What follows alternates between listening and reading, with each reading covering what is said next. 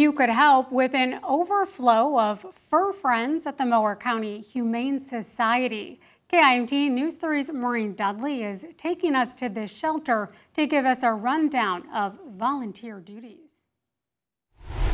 The Mower County Humane Society is a volunteer-based organization, and they need more help than ever, especially with dogs like Toby and his friends. If you want to be a volunteer, here's what you need to do. You can sign a waiver online or download a form to fill out. Completed applications can be dropped off at the Humane Society. Board Vice President Liz Coughlin says it's a fulfilling way to give back to your community. Oh, I love it.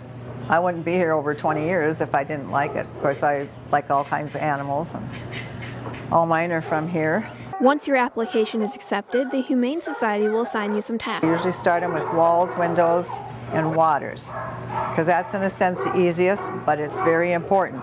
Volunteers will get some quality time with the animals, filling up those food bowls and having some playtime outside. We're all volunteers. If we didn't have volunteers, dogs wouldn't get done. We get a lot of people that ask us, if it's a holiday, do we still do the dogs? Well, do you still eat on a holiday? The Mower County Humane Society is at capacity, with 33 dogs and over 100 cats staying in the shelter. Volunteers are needed to help take care of the dogs and cats in the mornings, and the dogs need help in the evenings as well. If somebody could commit to even one for sure day a week that they know they would be here, it would greatly help. If you want to volunteer, you'll be helping dogs just like Toby get the help they need. In Austin, Maureen Dudley, KIMT News 3.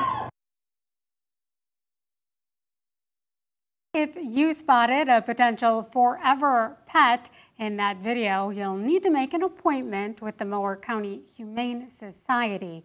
The shelter does not have open appointment hours.